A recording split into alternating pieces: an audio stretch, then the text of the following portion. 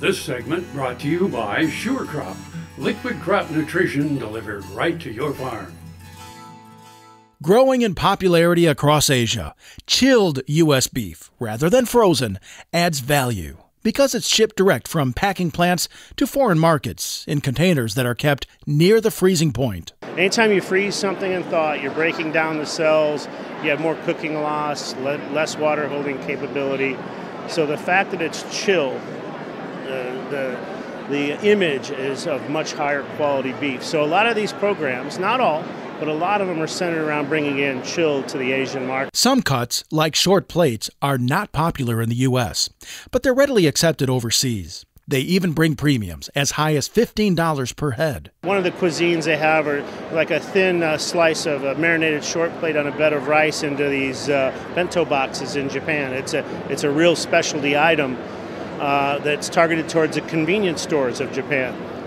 Now, the convenience stores are not all that big, but they're high quality, and there's 55,000 of them in Japan. So if you add up 55,000 of them, it's a huge opportunity. Convenience stores in Asia have high-quality, perishable sections with a freshness focus.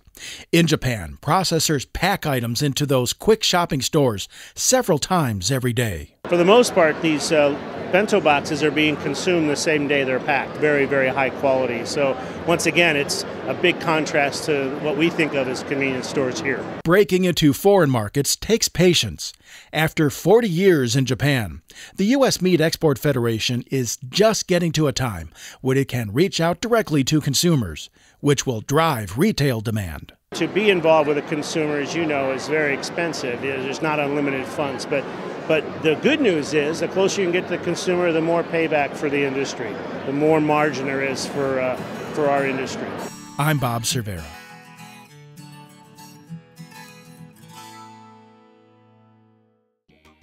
The Kansas Wheat Innovation Center in Manhattan is rediscovering ways to get improved varieties and new genetics in the hands of farmers faster. Grower-led and Checkoff-funded research initiatives are bringing about positive change. This grassroots leadership provides a strong voice in Topeka and Washington, D.C. Now is the time to partner with Kansas Wheat in moving wheat forward. Kansas Wheat Commission and Kansas Association of Wheat Growers.